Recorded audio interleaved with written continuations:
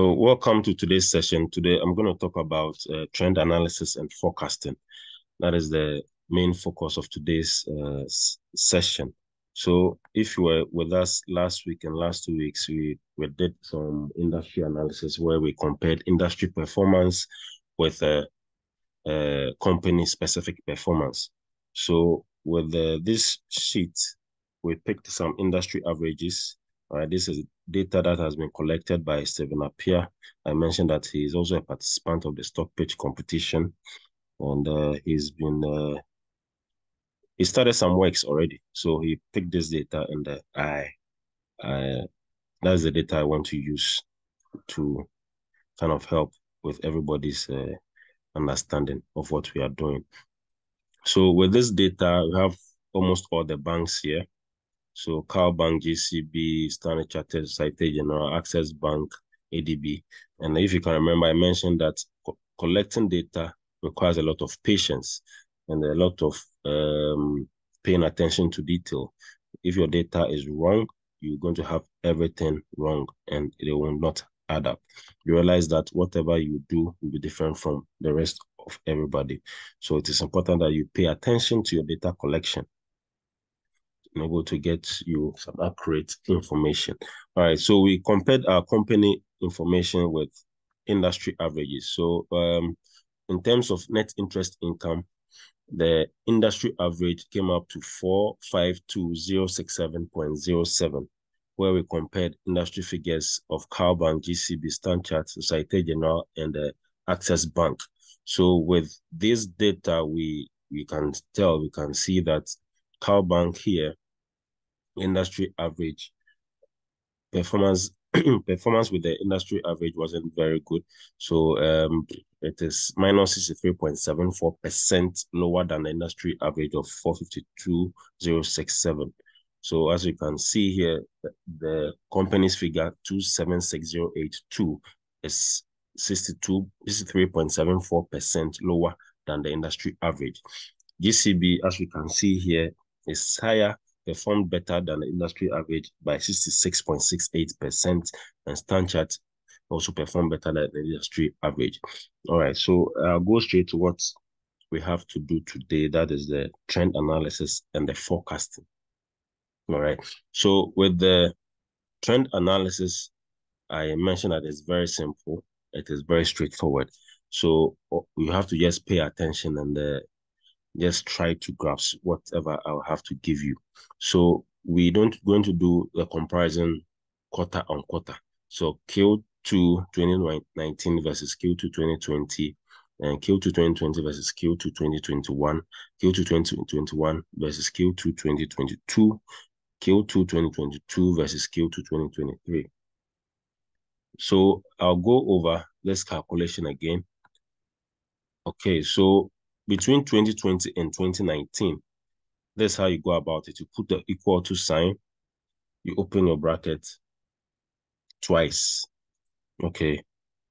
Then you choose the figure at 2020. Okay. So minus the figure Q2 2019, you close the bracket divided by the figure of Q2 2019. All right. You close this one to multiply it by 100. So this is to tell us that between 2019 and 2020, there was an increase in interest income for Cal Bank by 18.02%. Okay, so the simple explanation is that when you are doing, you are conducting a trend analysis, you compare let's say the current performance versus the previous performance. So you compare year 2 versus year 1. All right, so what you do is that is the year 2 minus year 1 divided by year 1. You close your brackets, then you multiply by 100. So you come out with this figure. That's 18.02%. Let's do the same for 2021 and 2020. So 2021, you open your brackets twice.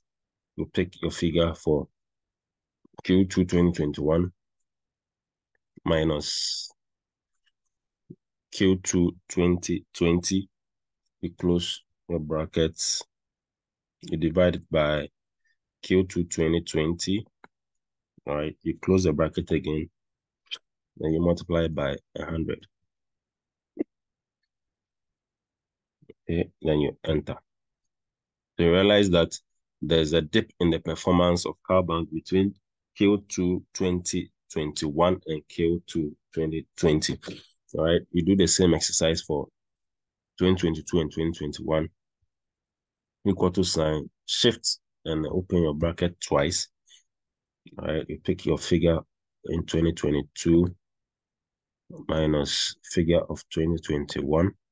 You close the brackets, divide by the Q2 2021 figure, close the brackets, and you multiply by 100. All right, you realize that the performance between 2021 and 2022, there was a rise in interest income for CowBank. All right, let's do the same for 2023 and 2022. So you open bracket twice, click on your figure for 2023 minus the figure for 2022, that's the previous figure. You close, divide by the previous figure. You close, then you multiply by 100. Okay, so this is your trend analysis between 2019 and 2023.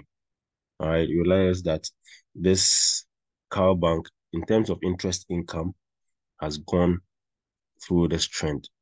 It hasn't been a very stable trend. So 18%, 6 points, minus 6.08, 27.32, minus 0.90%. This is it. This is the trend analysis. All right. So with the trend analysis, you also put some professional presentation around it. So you can go about it this way. Between 2019 and 2020, there was a rise in the performance of CowBank in terms of the interest income by 18.02%. However, between 2020 and 2021, there was a dip in the performance by minus 6.08. The company bounced back strongly in 2021, going to 2022 with 27.32% performance, but we're not able to continue with this trend. However, dipped again between 2022 and 2023, and the return was 0.90% negative. So this is a simple way of going about a trend analysis and even presenting it to your judges on the day. You conduct the same analysis on whichever item you want to choose from here. So you can do it on the net interest income. You can do it on the net fees and commission. It depends on how or what information you want to give out to your audience. So we have cash and cash equivalent. We can speak about it regarding this trend that I've spoken about. So you see, it's very simple and straightforward. Current figure compared with the previous figure divided by the previous figure. All right, then you multiply by 100 and your figures will come out. It's very simple in Excel. I'll move straight to forecasting. Also very simple in Excel. Okay, this is a presentation you want to go and do for your investors. So you don't spend too much time. Once the data comes out, quickly you put the data together, then you start putting your Excel skills. Quickly you get your figures, then you start doing your presentation. So the forecasting, I'll go to this sheet. So the same data, all right. With the forecasting, the way it is, you need to have your current data, as in 2023 data at the far right. You realize in the previous data, it is the other way around, 2019 on the far right, 2020, 2021, and so on.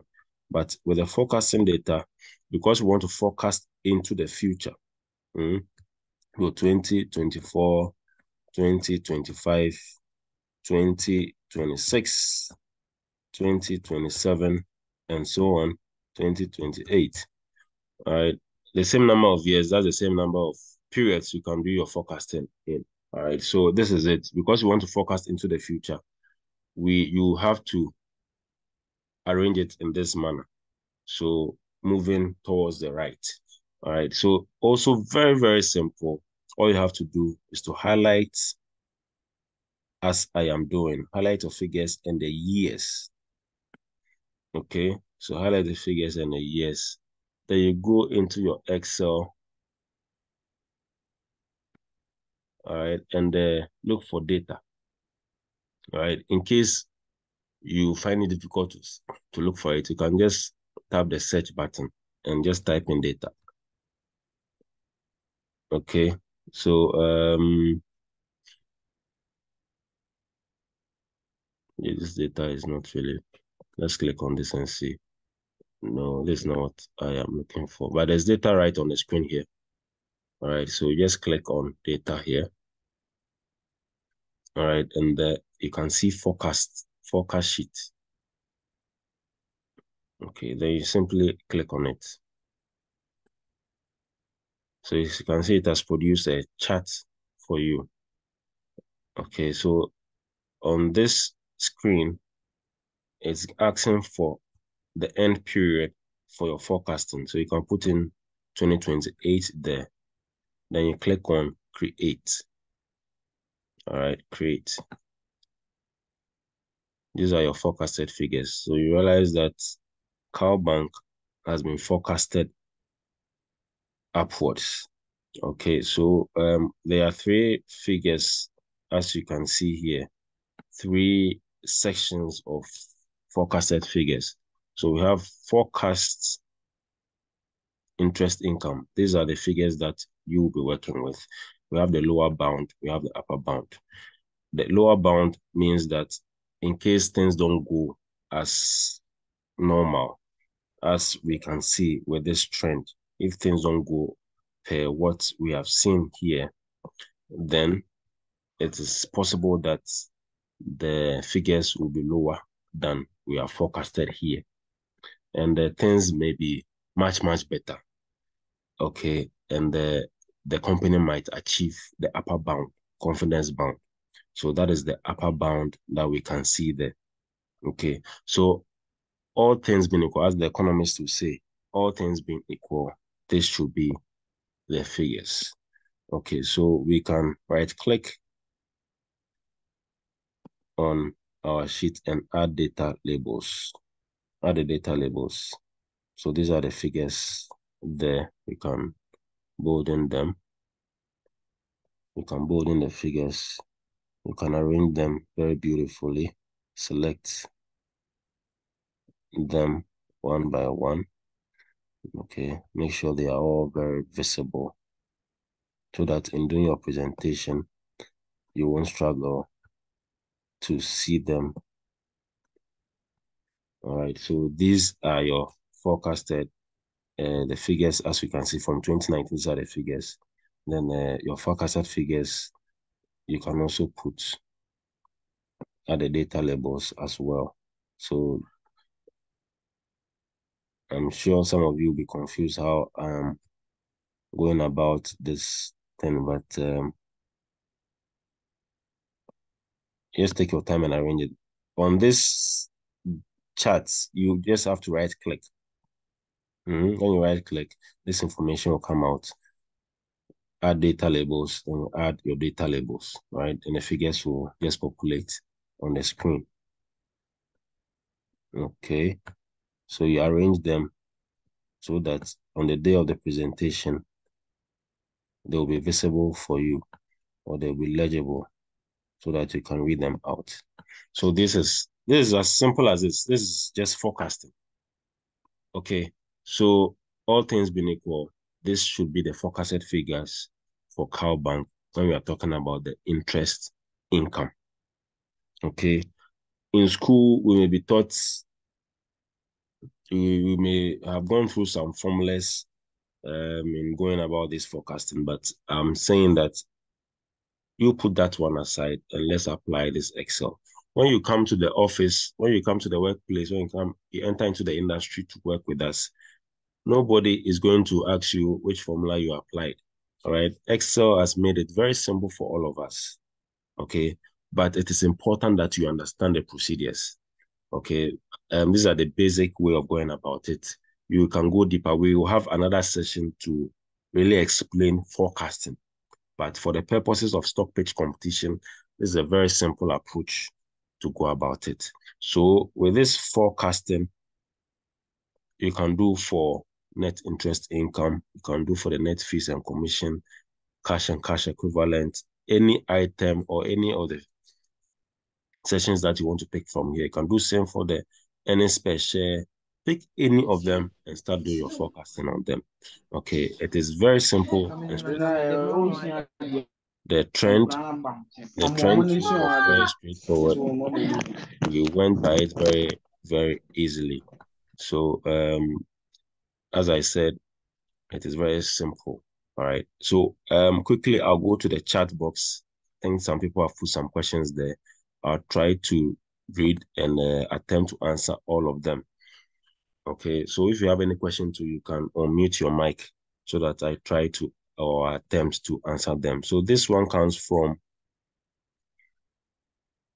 in Same in Bain.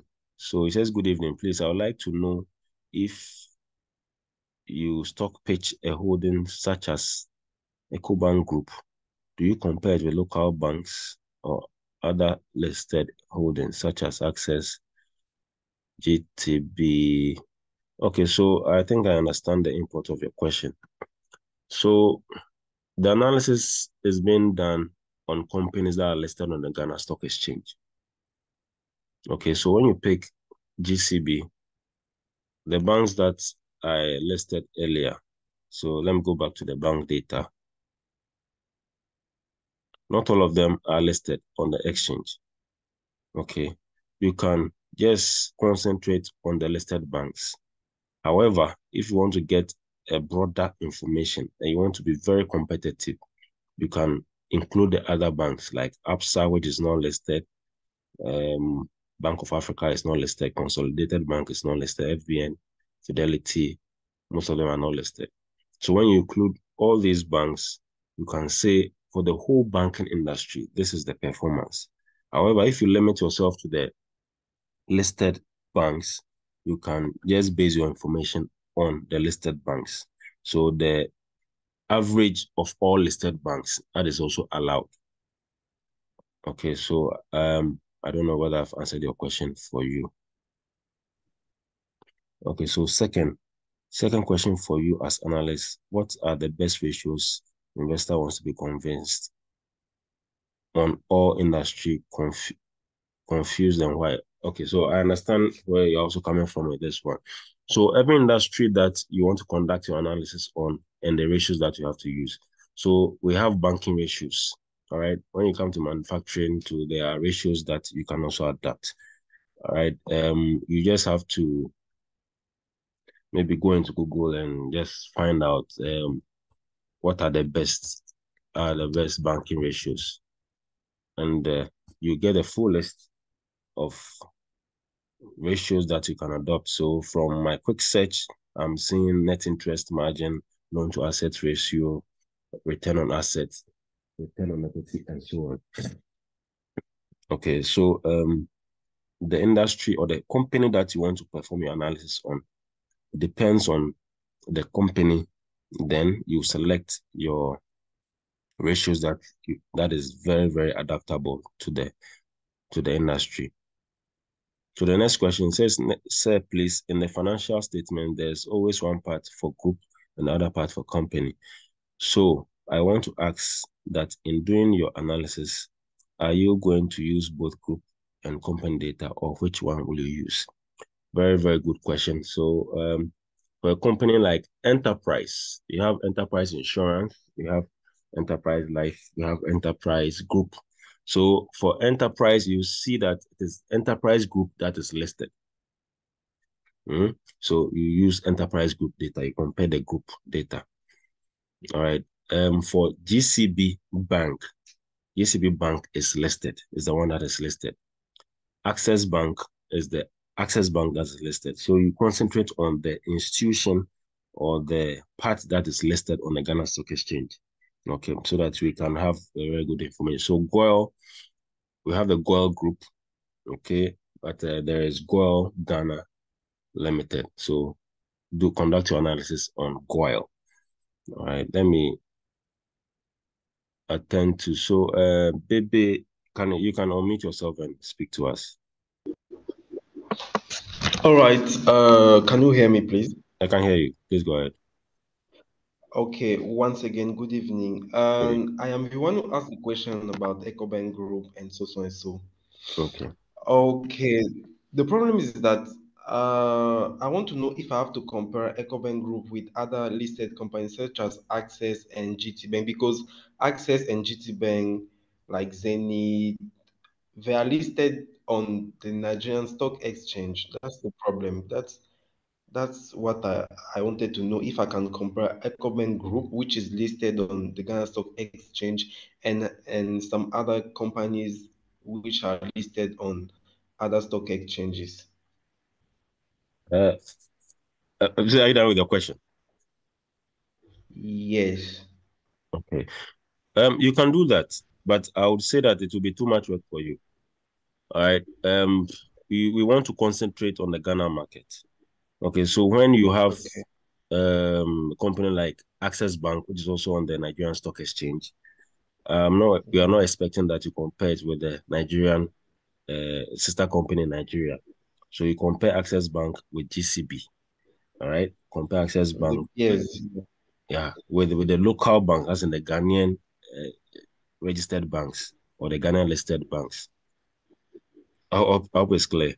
So don't compare Ghana Access Bank with Nigeria Access Bank, okay, or APSA as we have here to the one that's listed in UK. I mean Barclays. That's what Yes. I mean. So you don't do those comparisons. Right? Just concentrate on the local bears, what we have in Ghana. Okay, but the reason why I asked this question is that, I mean, it's because EcoBank Group is like the only banking group listed on the stock exchange. So I don't have any other banking group to compare. So that's why I asked this question. Okay, so on the Ghana Stock Exchange, we have EcoBank Ghana. All right, there's EcoBank Ghana, and we have EcoBank Transnational Incorporated. Yes. Good. So you compare EcoBank Ghana, do the comparison with EcoBank Ghana. You can adopt EcoBank Transnational Incorporated. However, if you concentrate on EcoBank Ghana, that will be much more very helpful. So EcoBank Ghana, compare with GCB Bank, compare with Access Bank, and the rest. You understand? Those are the peers. Yeah. Okay, Okay, no problem. Thank you very much. you're welcome.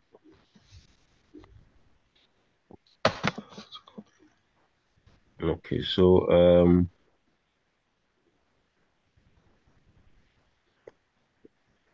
in the financial statement, there are always one part for, okay, so I've answered this question. Okay, so it looks like Christopher attempted to answer because of comparison between companies and other groups. Okay, so Paul Chan, I get you. Please, what is the purpose of the group data? Okay, so you don't, if like I said, if the group is not listed, don't bother yourself. If the group is listed, then you can make your comparisons with those information. Okay, so Michael Awe is asking, please, may I plead with you to just go through for me again? So it is going to be on the YouTube channel. I also want to plead with you that we're going to post it onto the YouTube channel. I'm going to mention my phone number just in case you want to have any assistance, so you can message me. All right, please therefore message me so that I can try and assist you. I'll give some other numbers too, in case you need some assistance. You can also call them so that they assist you. And we have a last one who says so the forecasted figures are the figures that the company might be having in the years to come. Yes, I like the word might. Let me say something about forecasting. So with forecasting, we all know what has been happening. Okay, so we have an institution like the World Bank, the IMF, Bank of Ghana, and so on. They're all forecasted, right? They've all been forecasting, but sometimes forecasting is not. does not always mean that you should be right. Right. So we also saw what happened with COVID and the Russia-Ukraine war. All these institutions made a lot of forecasting. However, when this thing came in, they all came out and said, no, let us revise our figures. We're coming out with revised figures and so on. So forecasted figures do not mean that they will happen for sure, but these are all things being equal, we're expecting that these figures should be met. So I like the word that you have used there, might. So that the company might be having in the years to come. Yes, that is the right expression to make. So Stephen also says, hi, sir, please thank you for the comprehensive presentation. My question has to do with number one, why should we use ratios in the trend analysis and not look at the figures directly? Well, it depends on how you want to do your presentation. All right, you can look at the figures directly. Okay, you can also use but in using the figures directly, it makes the work very easy for you as beginners. Okay, so as beginners, it is very, very advisable to use the figures directly so that you don't confuse yourselves. Okay, so either way is okay. Number two, it says in the selection of a company on the listed companies to pitch, can a person or group choose the same company that different group? No, I'm not getting. So in the selection of a company on the listed companies to pitch, can a person or a group choose the same company? Okay, so you're asking whether different groups can choose the same company to pitch on. Yes, so you can have 5 groups who have chosen to pitch on MTN. All right, your figures can be the same. The presentation will be the difference. So you might all be having the same figures throughout, but how you do your presentation, the make of the presentation, how you do your presentation is what is going to differentiate between you and the other person. So as I said earlier, it is the way you present yourself.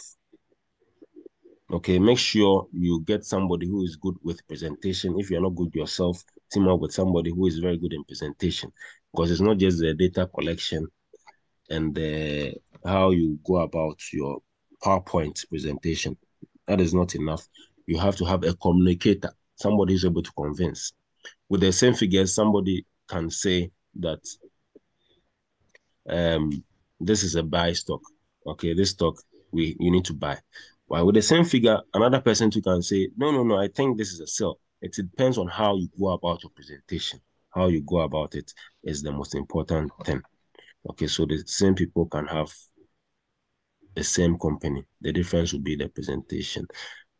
This one also says, also coming from MK, please, this is my first time joining. When is the stock pitch competition, please? So it's going to happen the last quarter of this year. All right, so you can prepare yourself. You'll be called. Okay, if you have your name, if you haven't given your name out, or you haven't filled the form, you have to contact us so that we help you get the form. All right, so my number is 0244208667. Message me only, and I'm going to reply to you. Okay, try and contact me so that we help you. Isaac also says, please, can we get the Excel file you are presenting? This is my personal data. This is somebody's personal data. So you have to take your time and also collate your own data. I showed you where you can get the data from. Okay, so Bank of Ghana, Ghana Statistical Service, the bank's website, annualreportghana.com.